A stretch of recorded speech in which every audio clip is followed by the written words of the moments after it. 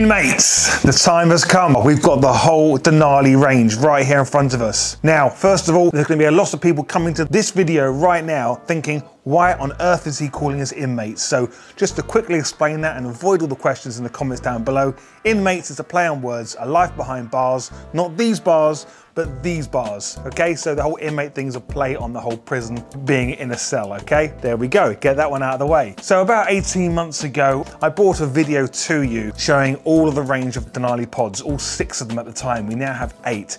So it's about time we did an updated version. Today is Tuesday, the 11th of January.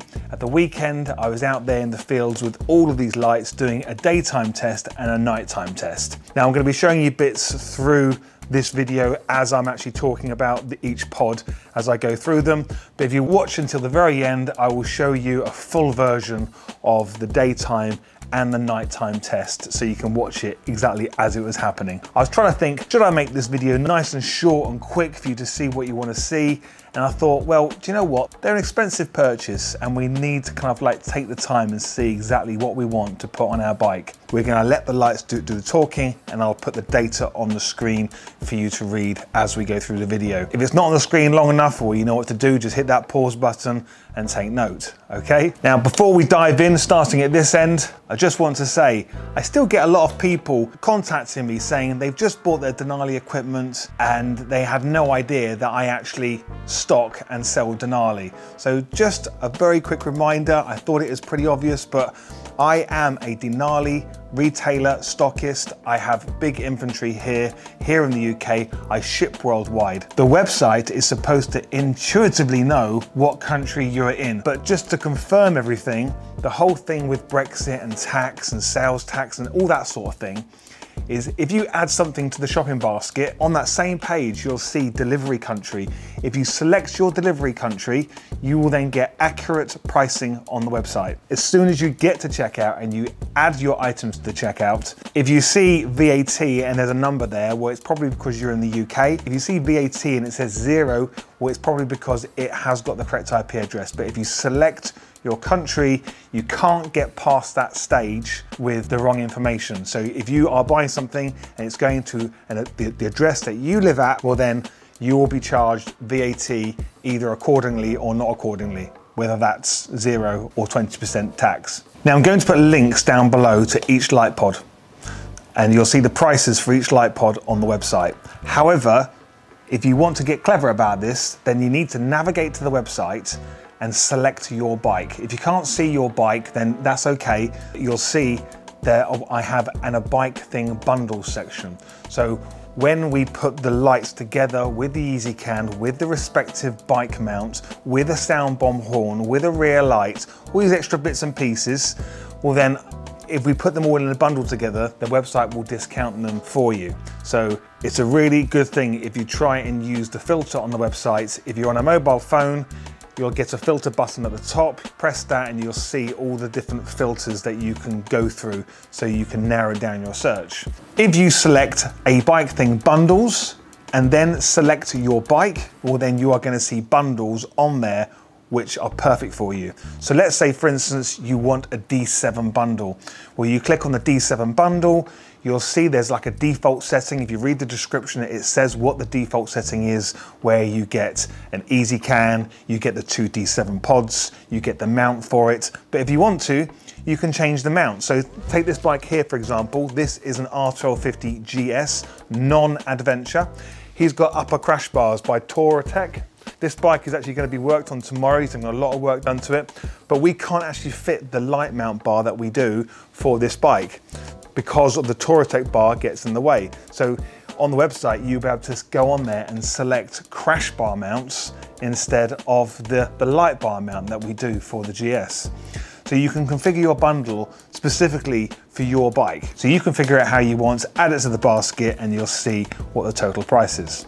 Right, now that's out of the way, my little sales pitch, let's start talking about these lights. So we're going to start off with the DM. It's the smallest light pod in the range that the Denali do. As you'll see from the videos I've done a daytime test so you can see how well you can be seen with these. Now, during the test, I only used the default lens that's inside the actual light pod itself, which is the clear lens. Now in the box you will get a mottled lens, which is basically your fog light lens, so you can change it. So if you want to be using these so you're going to be seen more during the day, well then you need to change that clear lens and put the mottled lens in so you're seen more. So by putting the mottled lens in, it spreads the light right in front of the bike. It helps you be seen from more angles, whereas when you've got a clear lens, it's a very narrow beam of light going down the road. For the test purposes, I didn't fit the mottled lens to it. It was taking too much time to do all the different types of light pods and changing all the lenses. But I will, at a later date, be bringing a video based on selective yellow and amber lenses, so you can see the difference between those colors on various pods, mainly, well, all of them really, apart from the S4s. Right, so that is a DM light, nice and small, can fit that anywhere. You'll see that I fitted this to my KTM 1290 Super Adventure S, and I'm using them as turn signals. So they are a DRL. I've got them set up in the software as a DRL light running at around about 20–30% brightness. And instead of requesting the software to turn them off when I indicate left and right, I have got them set up where they actually flash. So I've changed it from off to flash, so when I indicate, they actually flash in sync with the bike's indicators. Pretty neat. So that's the DM. The next one up from that is the D2. So if I put these side by side, you can see the size difference of these. Okay. So with the D2, very similar to the DM. Basically everything I've just said about the DM is the D2, but it's a little bit more powerful. You've got the fog lens in the box, which you can fit to it as well, if you wish to do so.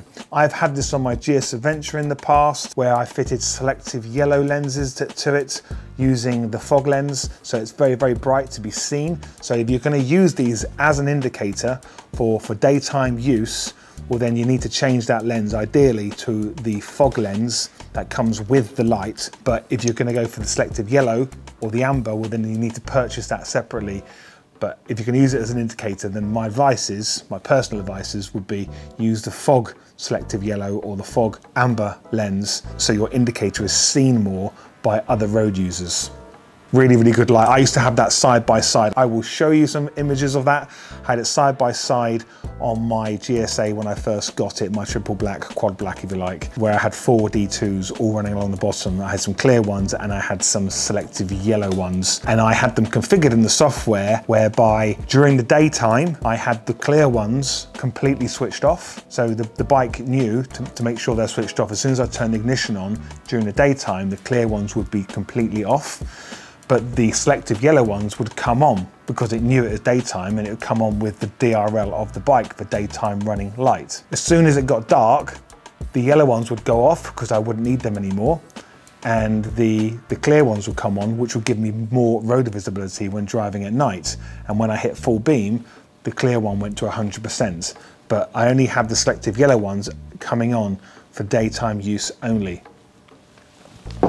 Then we're moving up to the D3 fog pod. This is an interesting one in the test we did out in the farmer's field, because obviously we did a test during daytime and we did a test in pitch black. When you look at it into the lens and the lights come on, it's very impressive, and it's just like a lot of thought has gone into that lens of how it illuminates. And actually what I'm going to do right now is open up, because I want to see exactly how many LEDs are behind this. So let me just get my tools. So this is what you'd have to do if you were changing your lens anyway to a colored lens. And the whole thing with fog pods is that they help you be seen. It's not about you necessarily seeing, but maybe Denali have got some tech in this where it actually helps you see further as well. I'm not too sure, but the whole idea of the fog pod is that it helps you be seen by other road users.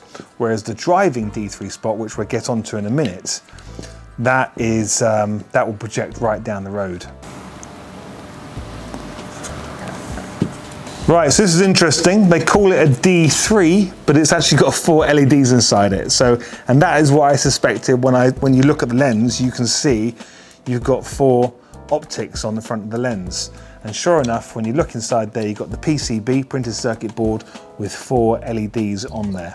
Even when you were going to be putting selective yellow or amber lenses on here, you literally just take this off, push that lens out, and then pop that back on again. And the seal on this one is actually fitted inside here, which is that straight away. I love the quality of this in comparison to some of the other lights over the past. The way how the seal is, how it's fitted inside the actual light pod unit itself, rather than being on the lens. So well done Denali for that, I'm well impressed. Okay, put that back together again. Okay, now moving on to the S4. Now, if you've watched the last video I did 18 months ago on the S4, I still have the exact same opinion of this. It is bloody bright. So it's not as bright as the D4, but it seems brighter. So this is a perfect option for daytime riders. So you want to be seen, this will do the job. The downside to this light pod is there are no colored lenses that you can put on there. So if you want to have that selective yellow, that amber light on the front of your S4, so you can be a different color coming down the road, because it's supposed to, like the selective yellow is supposed to be brighter as you're coming down the road. I know it works with the D2s with the yellow lens on there. They are perfect for daytime use to help you be seen. But the S4 is just a very super bright white light. So be interesting to see the video footage, because although I've recorded all the video footage down in the fields, I haven't actually gone back through and watched them yet. So I'll be watching that when I edit all this content. But fantastic light pod. I think it's a no-brainer to go for this. I get people asking me all the time, which lights do you recommend?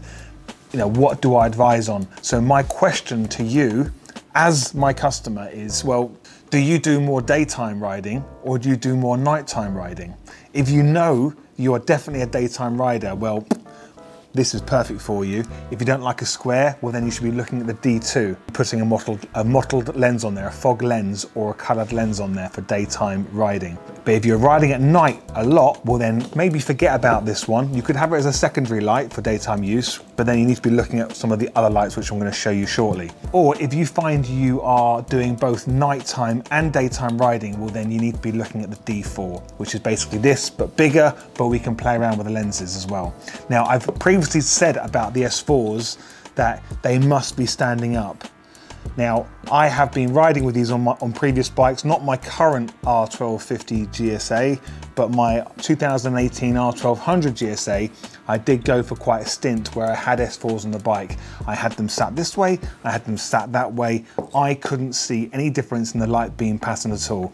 I think the distance of the optics, where you've got the mottled ones on the bottom and the clear ones on the top, they're so close together, the actual results are negligible.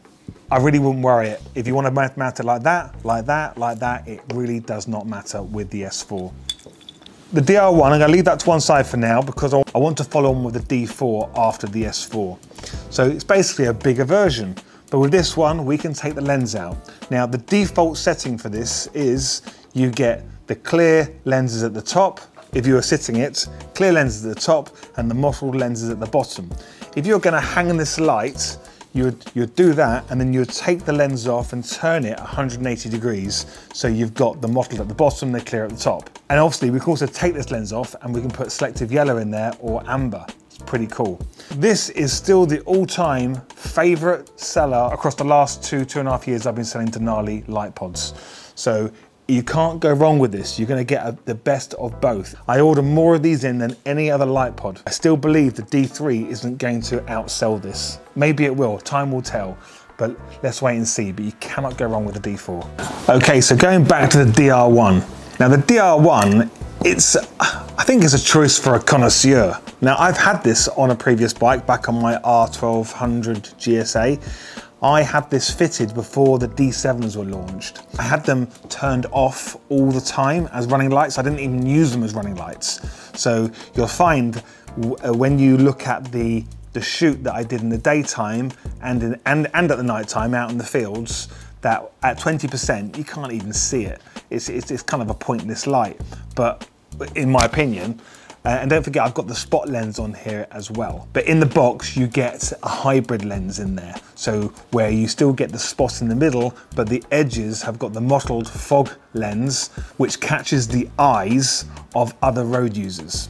So it is an option to have it, but I think Denali have other ranges here, which is better for daytime visibility than going for the DR1. However, when I had this on my R1200 GSA, I had a lot of fun with this, but this was before the D7 came out. But I had a lot of fun with this because for me, it was like riding a lighthouse. So if you think of a lighthouse when you see it in the movies, or when you see it when you're actually down by the coast and you can see a lighthouse in operation, you literally see that beam of light scanning the ocean. You see it going for miles, like a pencil beam going right across the ocean. This is what you get with this. So if you've got it slightly off, if you haven't got them set up absolutely perfect on your bike, you can look like you're cockeyed. You've got one going that way and one going down that way. You'll see in the video recording I did in the fields at night time, I'm taking quite a bit of time to try and get this level, so I've got perfect level beams. And once you've got it right, and you're out there on the country lanes, up and down the hills, around the bends, you will see this beam of light literally tracking around the bend. It's a pretty cool light, and it does go a long way. So that's the other thing, you really notice how far it goes. So if you had a DR1 side by side with a D7, you're actually there on your bike, you will actually feel like it goes further. It's not, I think the D7 does outpower it by a long way, but it just feels like it goes a lot further because all of the sides are still very dark. It's literally just making a channel right through, cutting right through the road, and you see the spotlight at the very end of the road. Very cool light, and I still do sell them every now and then, and I have them here in stock all the time. Now we're on to this, the D3 Spot, which I have had a lot already come through my hands. The back orders exceeded the stock that came in, and we've still got them in back order now as of January the 11th, 2022. There's a lot to be said about this. If you've seen the video before this one, where I actually fitted it to an R1250 GS Rally, you'll see that it's a nice, white, bright, very crisp light. The stats show that this should outpower everything here. But when you watch the video, you will actually discover that I think this is on par with the D4. Now, which is interesting, and Denali probably can't stand me saying this, I'm sure they're okay with it, but I'm giving you real evidence here.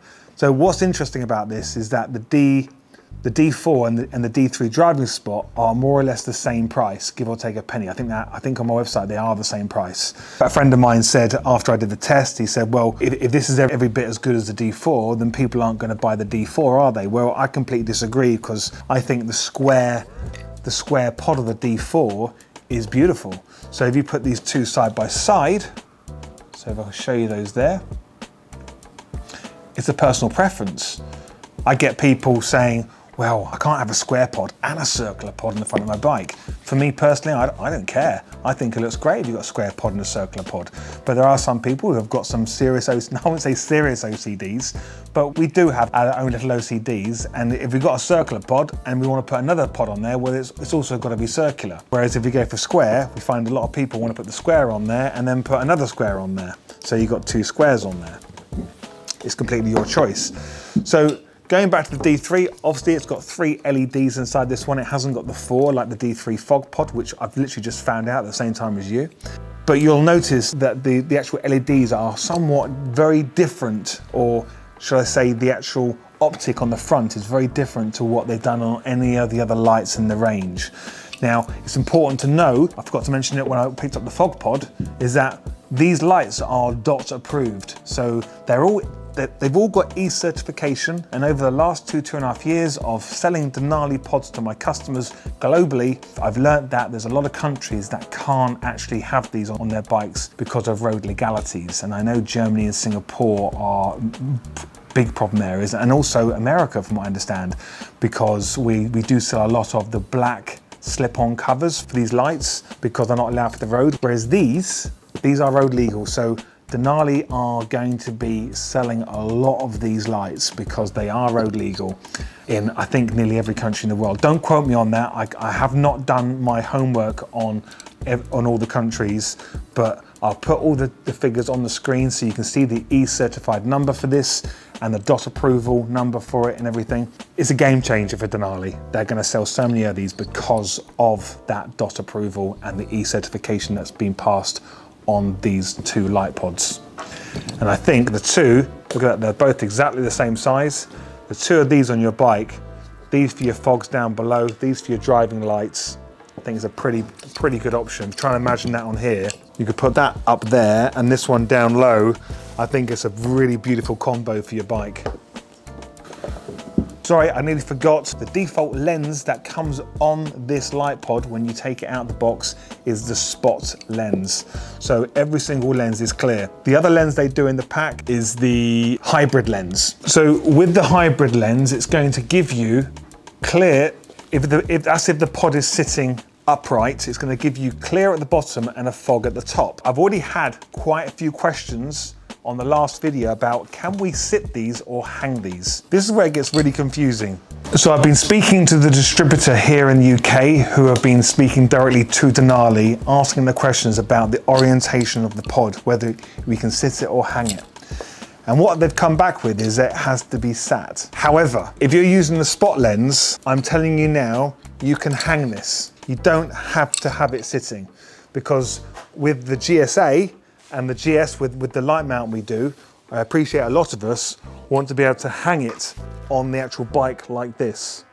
So if you're using the spot lens, well then you can definitely do that. If you're using the hybrid lens, which is going to be great for daytime and nighttime use, if we do that, well then obviously that's upside down, which I'm thinking through in my head now, well, that's what we've been doing with the D4, because when you look at the D4 pod, when it's sat upright, we've got the fog spots at the bottom and the spotlights at the top. And when you actually turn the D3 pod around, well, that's what we're getting again. We're getting that bottom D3 spot as a fog light at the bottom, and we're getting the top two, which is the spot, but partially, they've got a partial bit of fog mottling going on in that lens as well.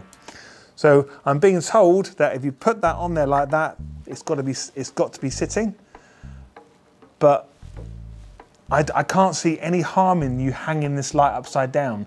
And then it's all about you getting the angle right when it's actually on the mount. You can line up the beam appropriately on your bike. Moving on to the D7. Now take a look at this. So this has been out now for about 18 months. Could be getting them for 2 years now. Still an absolute monster. I love this light a lot. And as you'll see from the video evidence from being in the fields, this completely blows the D3 away. I was expecting this D3 to blow the D7 away. It doesn't, and you'll see it for yourself. An absolute powerful unit. Now, I've said in the past that with the D7, that I find if you're going to be running it at 10 or 20% as a DRL and then 100% for full beam, well then I'm finding you need to dip the light down towards the ground a bit, because I personally found, and I've had some customers tell me, they're still being flashed by oncoming traffic. Although it's not on at 100%, just the way how the optic is designed, it's so powerful, it's so clean and so crisp, it really catches the eyes of other road users, and you'll find that they think you're glaring them. I think it's just so bright, I don't necessarily think it's burning their eyeballs out, but they are seeing something which is very bright, and they think you've got full beam on and you haven't, and you find yourself flashing them just to tell them, actually, no, this is my full beam, and then you really see them squint. If you find that you want to use this as a DRL and you've got to dip it down a little bit, that's fine. But when you hit full beam, you'll notice that you're just shining up the road so bright, whereas really you want that light coming up and shining right down the road when you've got full beam on. So for me personally, for D7s, I have them switched off. For DRLs, they don't come on at all. And then when I'm actually riding at night time and I've got nothing in front of me and I want full beam, I want to see everything, I then have them coming to 100% when I hit full beam. That works perfectly for me because I've then got other lights on my bike for daytime running lights and dipped lights to help me see more of the road in front of me when there's other traffic on the road as well. And of course, you still get the selective yellow and the amber lenses for the D7 as well. So I think based on the price point for all of these lights, it's all very reflective, no pun intended. It's very reflective on the power you get from each light.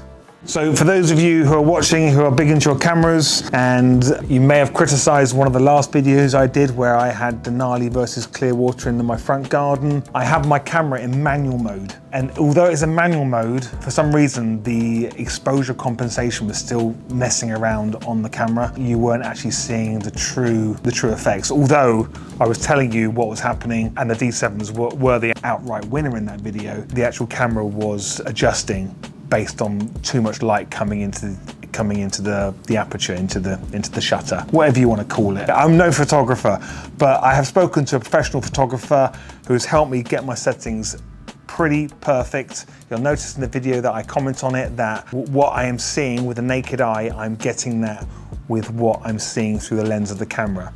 So I'm really pleased about that. And when the lights go to full beam, that the exposure isn't adjusting because it suddenly got brighter. So I'm really, really pleased with that. So the settings I had to use to get it just right is I have my aperture, I wanted it at 5.6, but I had to put my ISO right up to like 3,000, 3,500, which obviously I didn't really want to do. So I brought my aperture right down to 2.8, which then put my shutter at 1/25 or 25/1, 1/25, and then the ISO was set to 500. If I brought the ISO down any lower, then it was getting, the actual image was darker than what I was seeing myself with my own eyes. So that was kind of the perfect setting, and then the exposure compensation was frozen, so it didn't move at all. The only thing I did forget to do, which I'm hoping you don't mind too much, is I forgot to lock the focus.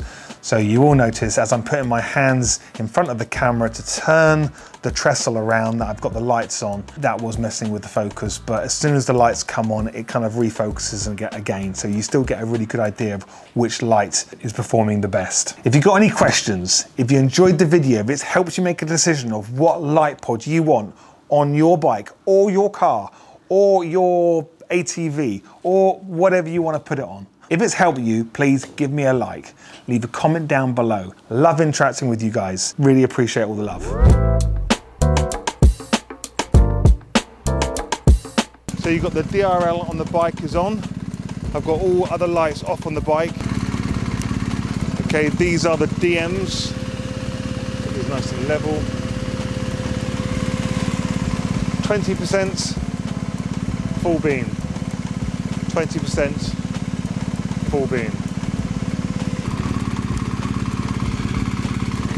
Okay, these are the D2s at 20%, full beam at 100%. Dipped at 20%, full beam. Okay, that's the S4s at 20% and S4s at full beam. S4s at 20%, full beam, 100%. And we've got D4s here at 20%. Now let's go to full beam. So it's definitely working. Full beam, dipped. So dipped at 20%, full beam at 100%. Okay, this is the DR1s at 20%, full beam, 20%, full beam.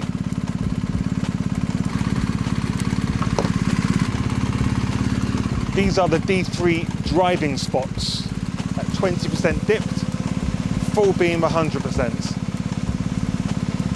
Dipped, 100% full beam. These are the D3 fog pods at 20%,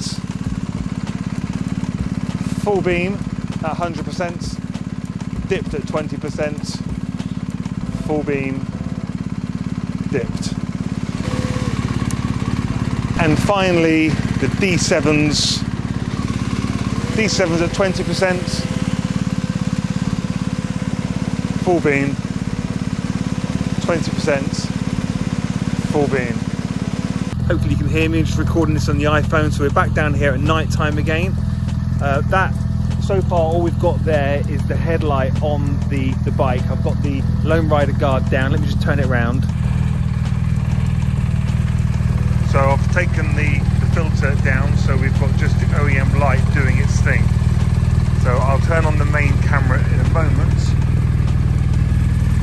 So it's all going to be coming off this camera here, and we'll be able to see all the way down here.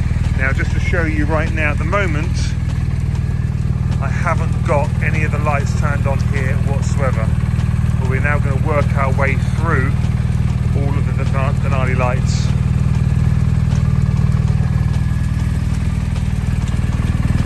So right now, I've got all the settings based on 0. Okay, so now we are recording through the main camera. So the image on my iPhone is not actually true to form.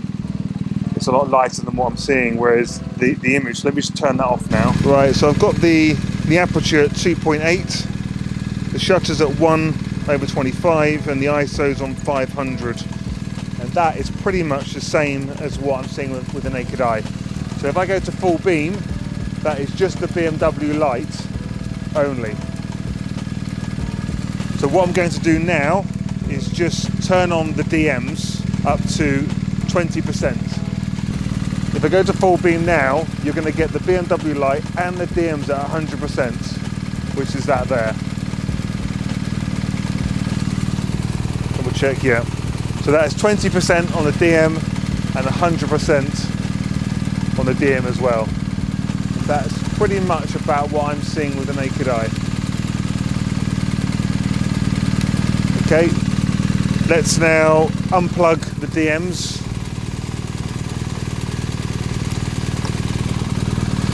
And plug in the D2s.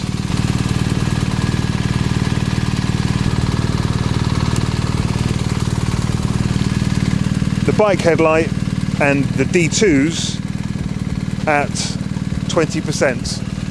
Now that's 100%. Yep, that's exactly what I'm seeing. So what you are seeing here, I'm looking at my screen, that's exactly what I'm seeing here with the naked eye.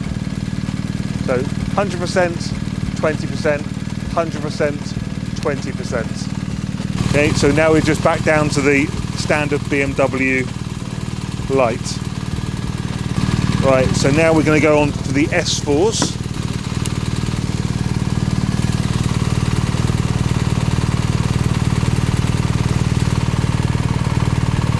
Okay, so that's the S4s at 20%. And then 100%, and we've got that. You can really see them getting significantly brighter as we go up through the range. So 100%, 20%, and that is the S4. Okay, unplugging that now. And now we're going to go on to the D4. So that's the D4s at 20% brightness. Just make sure they're level. Yeah, that's 20%. Let's go to 100%. We've got that. So 100%, 20%. And what you are seeing on the screen is identical to what I'm seeing here. No adjustments are being made by the camera whatsoever. Big thank you to Simon Thomas for helping me with my settings, mate. Thank you very much. Okay, so let's unplug the D4s. Starting with the DR1s. Now can you see that spot? And now I've mentioned in previous videos when doing stuff with the DR1s, they are like a pinprick instead of like a lighthouse. So look at that, you can actually see it moving, like having one of those torches. And let's put that to 100%.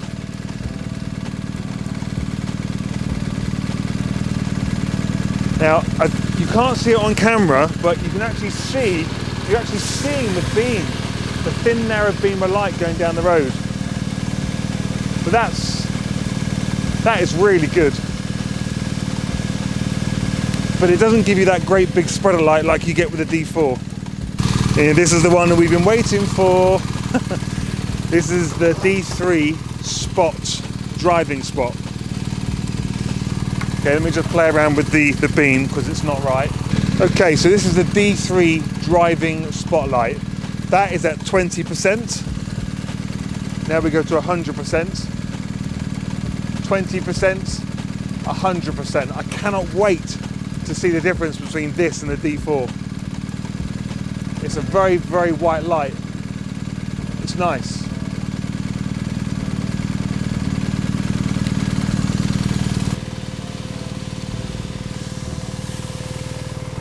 Right, can you see that in the camera? You can, yeah, I can see on the screen. This is the fog, the D3 fog. It is such a wide spread of light. It's literally like going around the side. So I think anyone who's got this on their bike, you can see the beam from all angles. So it doesn't go a long way down the road. I'll try and see how far it will go down the road. But that's at 20%. If I go to 100%, we get that. So I haven't got really long distance with that, but it is shining everything up all around me. Okay, and now we're going on for the final one, which is the D7, which I have on both my bikes because it just kicks ass. Right, set the angles. Okay, so there's the D7 at 20%. We go to 100% and we've got that. That's just incredible. That is just so bright. So 20%, 100%.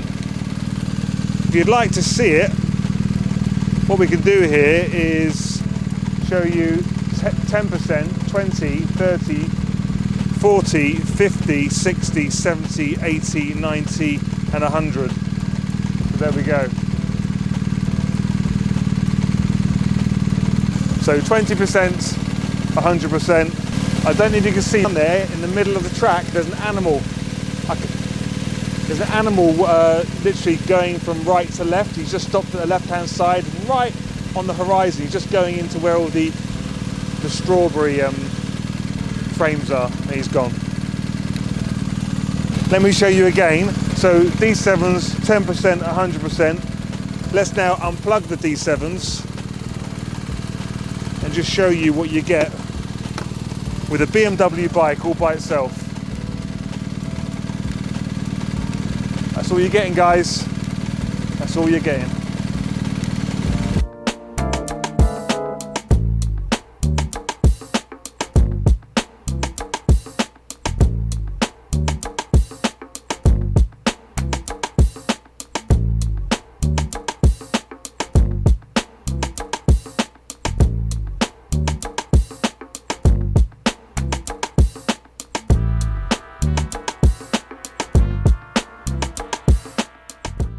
Okay, so I hope you enjoyed the video. Until next time, stay safe behind those bars. Not these bars, but these bars. And I'll see you in the next video.